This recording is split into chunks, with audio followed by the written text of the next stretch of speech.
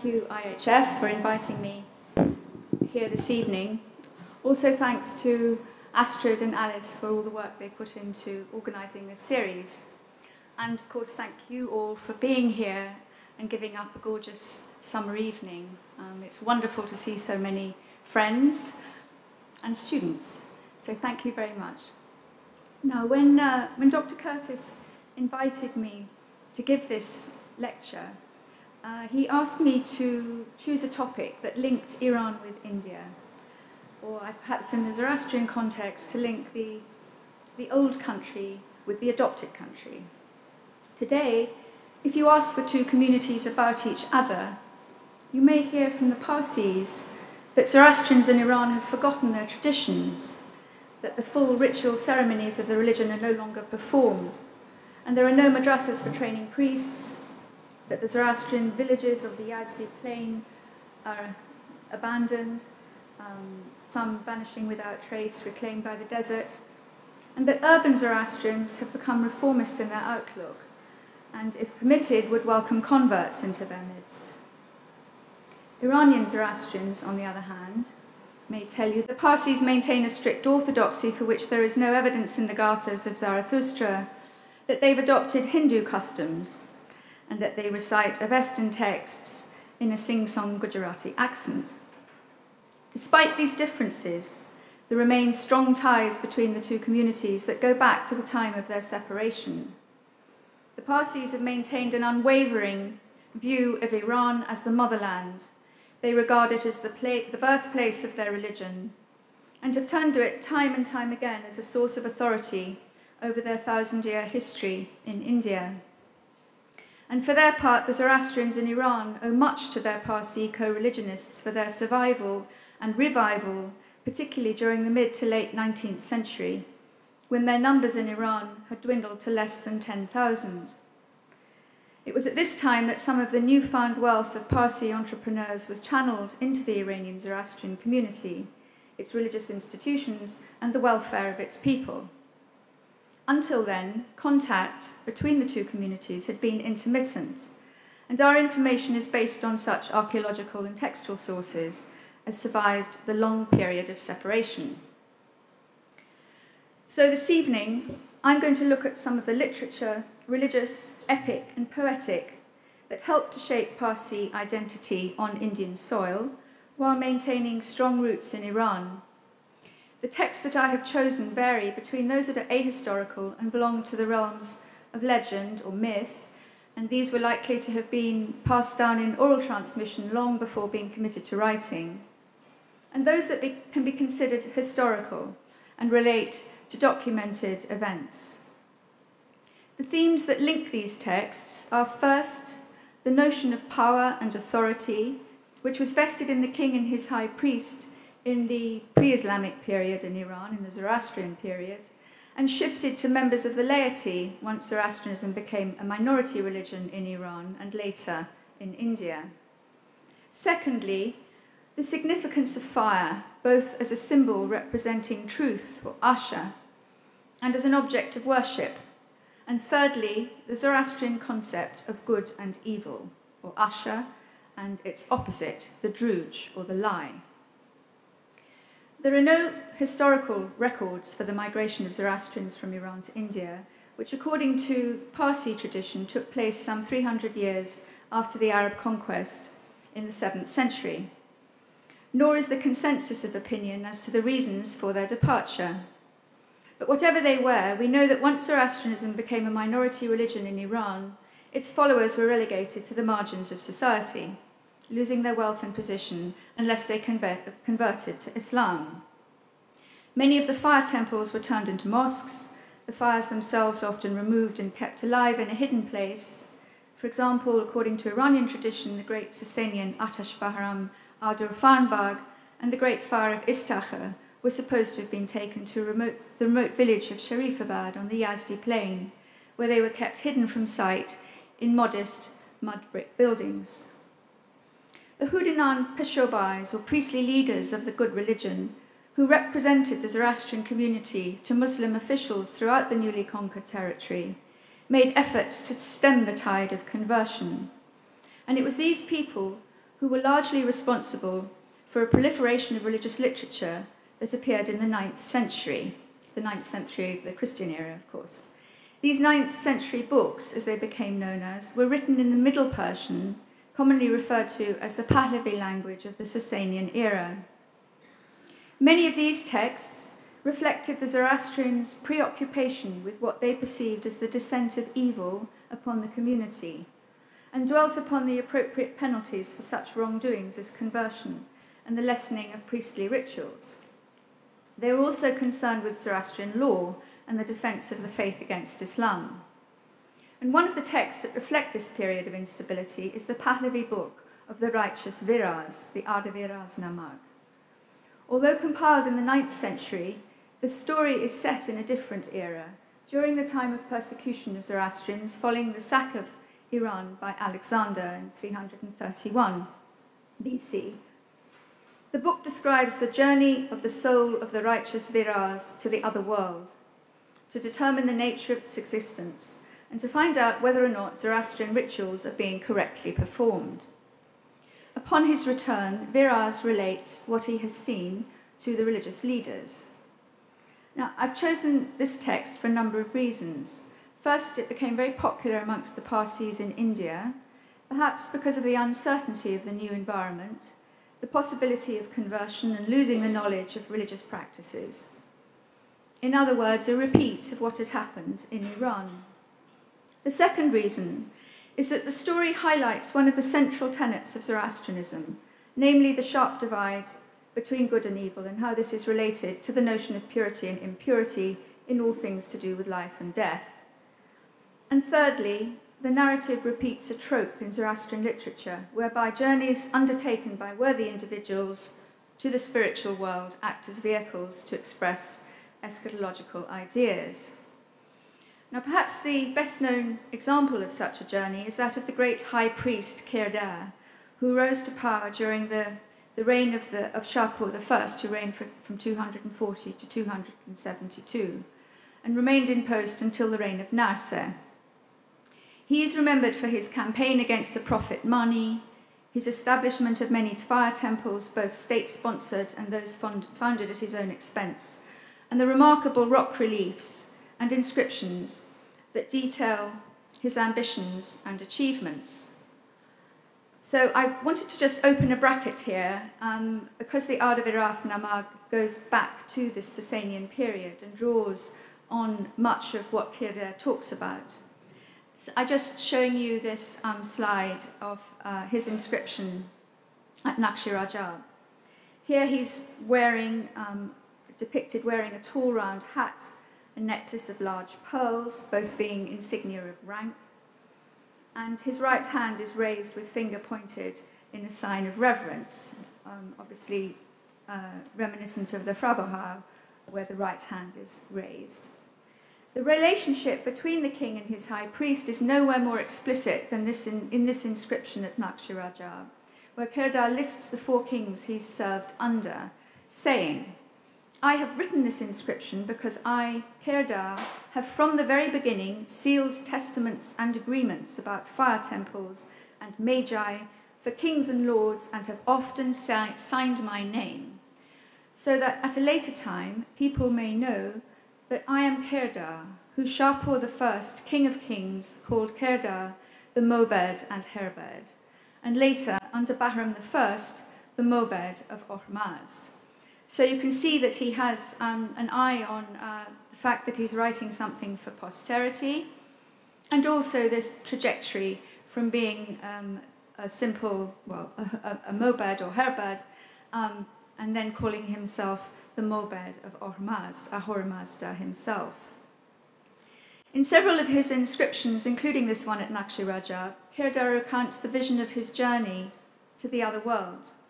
And parallels have been drawn between this account and the Arda-Viras Namag, despite the some 600 years between the inscription and the Pahlavi or 9th century books. And he explains the reason for his journey, which is to seek affirmation for the truth of Zoroastrian faith. Not only Manichaeism, but also Christianity had attracted converts from Zoroastrianism in sufficient numbers to be considered a threat.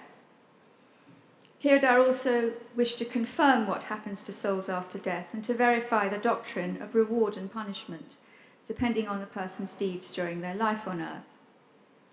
And in his vision or revelation, Kirdar is met at the Chinvat bridge by his own double, Hangir, and a beautiful woman who greets him.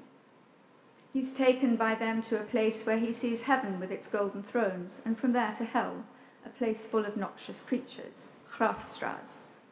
Zoroastrianism teaches that it was obligatory for people to try and do away with and extinguish all the creation of Ahriman, which included snakes and scorpions and all sorts of creepy crawlies.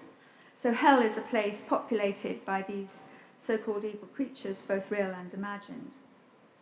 So like Kirdar, Ardaviraf embarks on his journey in order to seek the truth of the religion at a time when there's confusion and doubt amongst believers. But many of the features of this story are different from those on the rock inscription. So the Pahlavi text of the Ardaviraf Namag was translated in the 13th and 14th centuries, and versions in Persian and Gujarati often contained illustrations of the joys of heaven and the torments of hell. And I'm going to go through it, referring to a Persian illustrated manuscript from Navsari in India, dating 1789, which is now in the John Rylands Library. So I'm very grateful to the John Rylands Library for supplying these images, and to Ursula Sims-Williams for finding this text, and also to Ursula and Nargis Farzad for helping with the translation. So we start off with Ardaviraf confessing before the fire. He's chosen to go on his journey by a committee of 6 dasturs or mobads who come to their decision in front of the great Farnbag Far. And here you see him on the left saying his prayers with the mobed on the right before preparing for the journey. After washing and purifying himself with sweet scent and putting on new clothes, he eats food and is given a narcotic that will send him to sleep for 7 days and nights. He's surrounded by his 7 sisters, who, according to the Persian text, were described as being as wives, in other words, close to him, so that they were like his wives. In the Pahlavi version, however, they're described as sisters' wives. They're one and the same. And this is in keeping with the custom of next of kin marriage, or khwedada, that was considered a virtuous union, especially for priests. And you might be familiar with the Parthian romance Vizu Ramin, where Vis is promised or married to her brother Viru by their mother, Queen Sharu, who says, I just wanted to quote this from Professor Dick Davis's translation, when siblings marry, there's no need to hold a ceremony bright with jewels and gold. Likewise, it doesn't matter in the least if you get married here without a priest. A sibling marriage doesn't even need a witness to corroborate the deed. God and Sarush both know what has been done, as do the stars and moon and shining sun. So I just draw attention to that because this is something that goes through all these texts, both in Iran and in India. In the case of Ardaviraf, you see him here with preparing to go to the other world. He has 2 of his sisters in attendance. They've administered 3 golden cups filled with wine and the narcotic henbane. And at the back of the picture we see the 6 dasturs.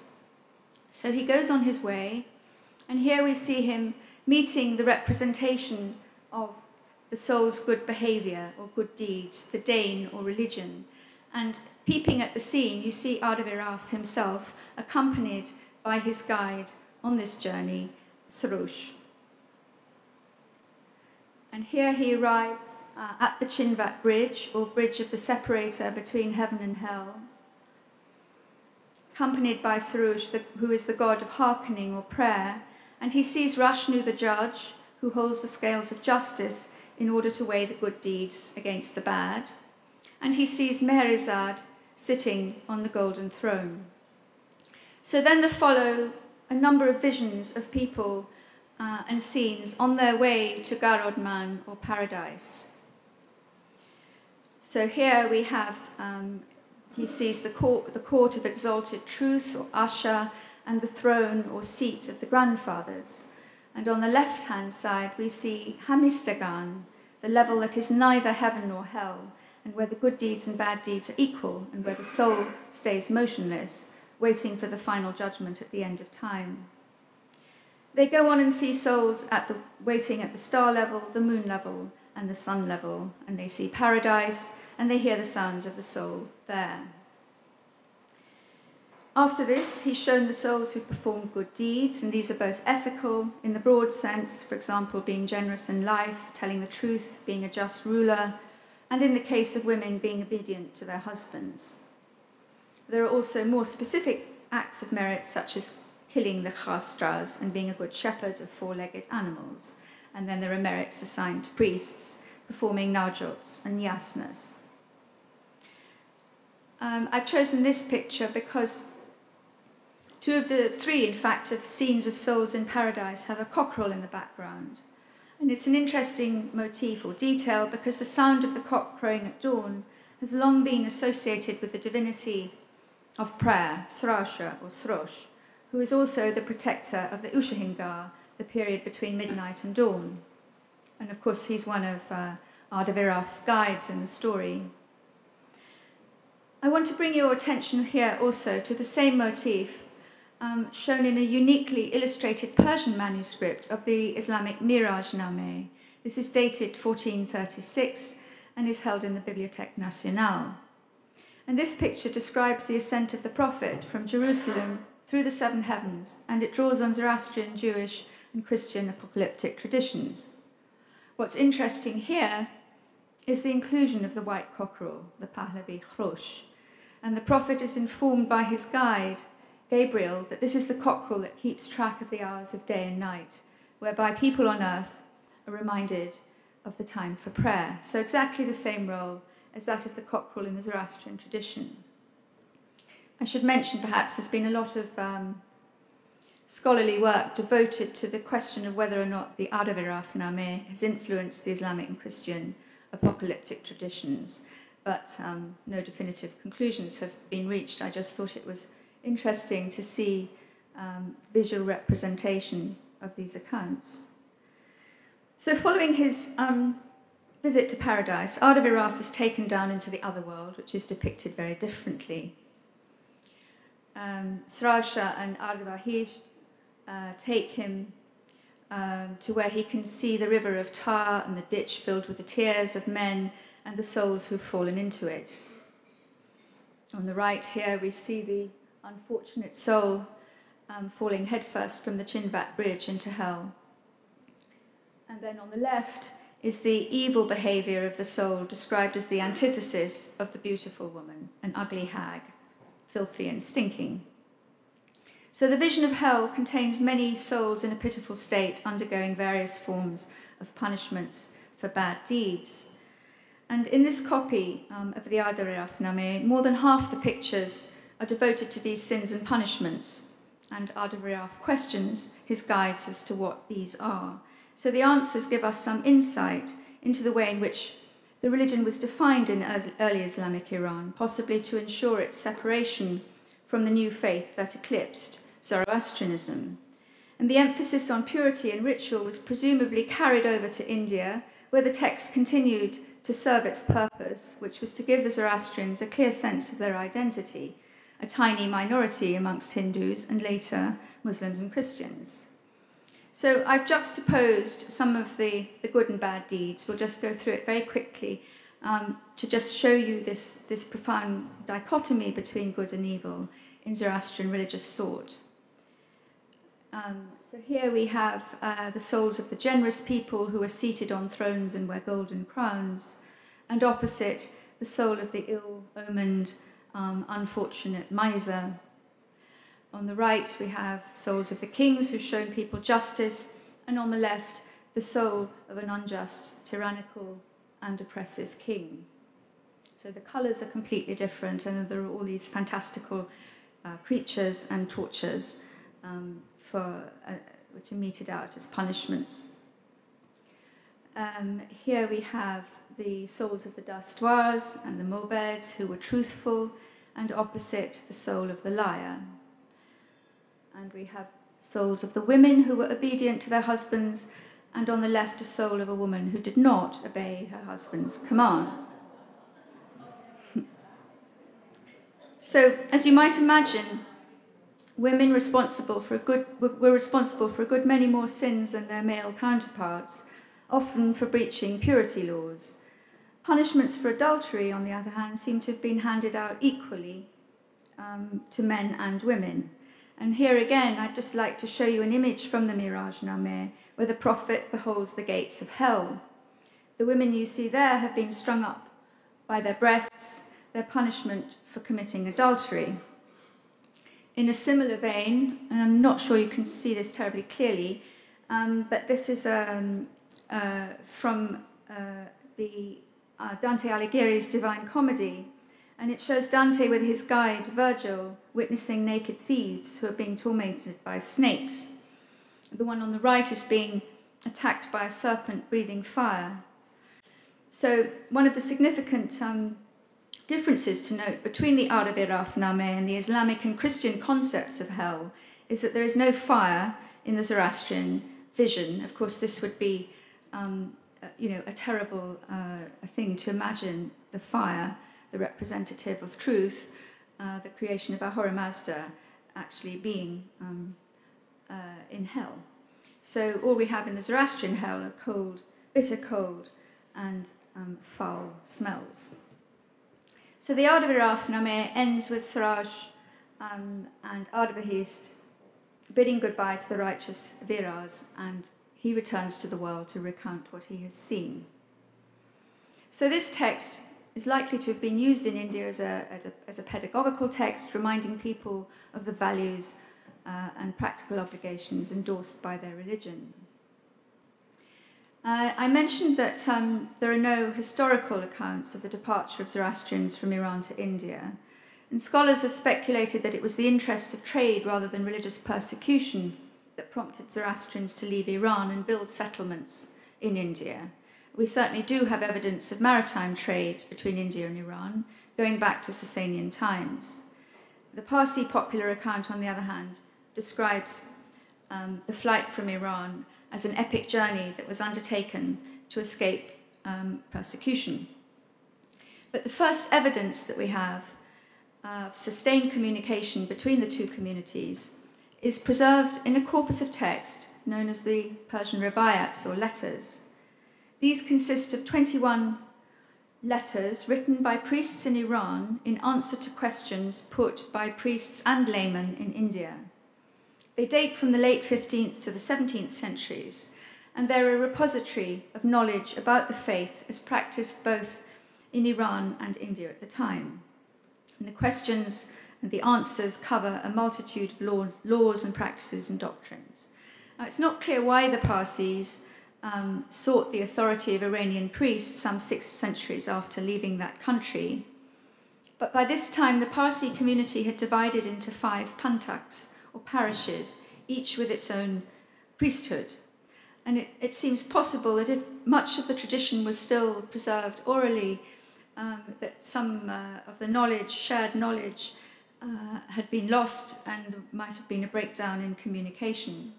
In any event, we can assume that by the late 15th century, there was a growing awareness amongst some Parsis that there was distinct gaps in their religious knowledge, regional differences in the practice of rituals, and a diminution of priestly scholarship. So we know, for example, that Pahlavi had remained the language of ritual in Iran, and that this appears to have been lost in India, although in India, the Parsi priests still knew Avestan. The author of the Rivayat, writing back from Iran, urges the Parsi community to send over priests to learn the language and witness the correct performance of rituals. Books were evidently not considered a substitute for priestly instruction. He writes, "It's difficult for us to send instructions, and we're afraid that there will be additions and omissions, and these helpless ones, the Parsis, will be responsible for the sin. We have no confidence in sending books." So we have the Rivayats showing the Parsi desire for knowledge of religious matters, but the next text I want to look at shows their need to secure their identity as a community in India. In other words, to commit to writing a narrative that tells their story, who they are, why they came to be there, where they came from, and why they're different from everybody else. The Qisseh Sanjan, or Story of Sanjan, is an epic narrative that originates in India, but which imparts a strong sense of Iranianness, for want of a better word. And it encompasses the themes I've mentioned, insofar as it recalls the heroic Iranian imperial past, in which kingship and priestly authority was strongly linked. And there's a journey metaphorically beset by evil, followed by just reward. And then there's the establishment of the Iran Shah, or the King of Kings, the first great Bahram, or victory fire, in India. The Qisseh Sanjan has long been viewed by Parsis as an historical account, but is perhaps better viewed as an account that gives us a valuable insight into the way in which Parsis perceive themselves and wish to be perceived by others. They'd left Iran physically, but remained strongly attached to it, mentally and spiritually. In what is the most up-to-date translation and commentary of the text by Alan Williams, he points out that the title Qisseh Sanjan was not the given title in old manuscripts of the work. In one of these, it is simply described as the beginning of the tale of the Zoroastrians of Persia who came from the homeland of Iran. And as he notes, the starting point of the tale is not the journey itself, but King Vishtaspa's days, when religion's path was brought to light by Holy Zoroaster. In other words, a time beyond history, for which there's no written record. But the journey proper begins with a group of like-minded Zoroastrians from Khorasan, you can see on the map, making their way down to the port of Hormuz, where they are said to have remained for 100 years before embarking for Hind. And I quote briefly from Williams's translation. The author of the text, a Dastur by the name of Bahman K. Qobad Sanjana, relates how, when kingship went from Yazdegerd the king, the infidel arrived and took the throne. From that time on, Iran was smashed to pieces. Alas, that land of faith gone now to ruin. And at that time, all those who fixed their hearts upon the Zand and Parzand were dispersed, when every layman and Dastur at once went into hiding for religion's sake. Left homes, lands, gardens, villas, palaces.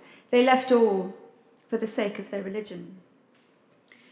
So when they reached near to the coast of India, the group of Zoroastrians alighted on the island of Div, or Diu, and they remained there, supposedly they remained there for 19 years, according to the narrative, until the old Dastur, consulting his star charts, determined they should sail again. This time they were not so fortunate, encountered a violent storm, during which the priests on board took an oath to establish an Atash Bahram, or victory fire, should they arrive at their destination unharmed. And so the tale continues. Now, I just want to focus briefly on the great battle scenes in this text. They take place in the second part of the narrative, and they're between the Muslim Ulugh Khan and the Zoroastrian hero Ardashir. This is obviously after there's been the group has arrived and settled in the town that they named after a town in Iran, Sanjan. And perhaps we should note here that the battles described are probably a conflation of several encounters between Hindus and Muslims during the reign of Sultan Mahmud Shah I of Gujarat, who reigned from 1459 to 1511. The significance of these scenes, and as Williams has pointed out in his book, is that they're strongly reminiscent of the epic Shahnameh, both in terms of style and content. In dramatic scenes that evoke the ancient yashts, or hymns, the Zoroastrian hymns that describe the exploits of heroes and kings, in the Avesta, the Zoroastrians of Hind are summoned to aid the Hindu Raja, and together they muster their armies to face the Muslim warrior Ulugh Khan, the right-hand man of Shah Mahmud. The great Zoroastrian hero of the battle is Ardashir, and it is he who seeks to avenge his people for their historic defeat by the forces of Islam. And I refer you to William's book for the detail of the similarities between the two texts, but I'll just give you a flavour of the verses that describe this event that is so evocative of the tragic encounter between Rostam and Sohrab in the Shahnameh. So both armies prepare for battle, the Hindus and 1,400 Zoroastrians on one side, and the forces of Ulugh Khan on the other. And I'm just reading from this translation by Alan Williams. White dawn shone forth out of the gloomy night. The starlight banished to the deep abyss. Then Ulugh Khan and all his cavalry put on their mail coats and approached the plain. They put bejewelled saddles on the horses, unfurled their banners on the elephants. They saddled up the horses for the battle. The field was shaken by the elephants. The leaders of the troops prepared their forces. The arms of war were everywhere unsheathed. Just when the mighty armies were drawn up, they blew their brazen trumpets on the plain. An army was arrayed on either side, one for Islam and one for the Hindu prince. That night and day were stunned to see that sight. The horses galloping exhausted them. Two hostile forces ranged against the other like crocodiles or leopards locked in combat. The world was turned to pitch by blackened clouds of swords and spears and arrows raining down. There were so many slaughtered on both sides that every inch of plain was strewn with corpses. So following a fierce battle during which many on both sides are slaughtered, it becomes apparent that the Hindu camp had emptied, leaving no reinforcements. And it's at this point that Ardashir enters. At once the glorious Ardashir spurred on his swiftly charging steed towards the field. All at one leap he sprang up to the front. He clutched a spear of iron in his hand. His body clad in mail, he drew his sword. At first the arrows rained down everywhere. The order of the troops was torn apart. The world illuminating sun was hidden, and who could say if it was day or night? The solar eye was blinded by the dust, and all around man fell on fellow man. You might say all the world was smeared with pitch, all struck with arrows glistening like diamonds. The land and sky turned deepest red and black. The earth was tulip red with soldiers' blood. So the battle raged for 3 days and nights, ending with the flight of Ulugh Khan and his men. And we hear that Islam had fallen on that battlefield, slain in the battle with the noble prince. And in the black of night, Ulugh Khan fled. He gave no thought of his accoutrements, and all of his battalions fell and staggered as they withdrew in flight from Ardashir. So many of the foe fell in the fray that at the end of it he was victorious, and all the tents and weaponry and chattels came into the control of Ardashir.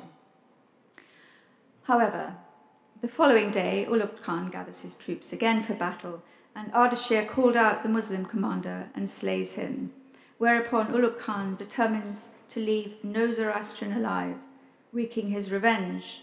And there follows a bloody battle in which Ardashir is eventually slain along with the Hindu princes. Alas for such a valiant commander, whom fate had scattered to the winds at last. When inauspicious fate had turned to anger, the very hardest stone is turned to wax. And even though he fought and struggled so, to what avail if fate had turned away? But the narrative doesn't end on this despairing note, but goes on to describe the escape of the surviving Zoroastrians to a nearby hillside. And from there, they moved to the town of Banza, taking the sacred fire with them. And the final chapter of the story recounts the triumphant arrival of the Iran Shah, the King of Kings, to the town of Navsari. We don't know the origins of the term Iran Shah for the Atash Bahram, but one of the riwayats does refer to the sacred fire of Kerman being called an Atash, being called the Iran Shah. But clearly, Bahman Khaikobad sees in this ancient fire the symbolism of kingship and the divine right to rule that had been lost with the Arab conquest of Iran. So the history of the Iran Shah is continued in another Persian text, the co-Zoroastrian Iran and India. And this was written by some 100 years after the Sanjan. And this whole text talks about a dispute between the two priesthoods. So the Sanjana priests bring their sacred fire to Navsari, and of course they're paid to tend it. But then you have the Bagaria priests, who are the resident priests of Navsari, whose job is to perform all the rituals for the population of Navsari. And of course they fell out with each other, and there was a bitter quarrel that lasted some 200 years. But then the rest of and in fact lives were lost over this. I mean, it was really about economics. The latter part of the story describes in full detail the fundraising effort to build a new fire temple in Navsari, and this was finally established in 1763. And of course, it's not only the building for the fire temple; it's the rituals that go with building and making over up to 2 years the ritual fire to be enthroned in the building. So the co-Zoroastrian Iran and goes on to describe this process. And meanwhile, the Sanjana priests are forced to leave Navsari, and they take the Iran Shah with them, and it's established in Udvada, where it remains to this day. So this brings me to the final text I want to consider, which in a sense is the lay counterpart to the co-Zoroastrian, since both texts appear to be describing the same event, i.e. the establishment of this great fire. It's the only text in Gujarati, and it's different from the others because it was composed by laymen, not by priests, in fact by two brothers. It's called the Atashnu Geet, or Song of the Fire, and it describes the construction of an agyari, or a house of fire, and the formation and the consecration of the Atash Bahram that is installed within it. In a sense, the recital of the song with its accompanying ritual is a reenactment of this event. The stated purpose of the song is to make merit, to attract rewards, and in the text there are frequent references to the families of those who commission its performance for auspicious occasions such as a wedding or a Navjot. The Goyans, or singers, are women, and there is one leader who sings or chants the song while the others repeat the refrain after every line, which is, "O friends, let us go to the fire." In other words, those who are not friends, i.e. not Parsis, are not included. So this is a text very much about spelling out who the Parsis are, the naming of families, the naming of professions, affirming the identity. And in the song, people are called to perform certain tasks to do with the building of the agyari.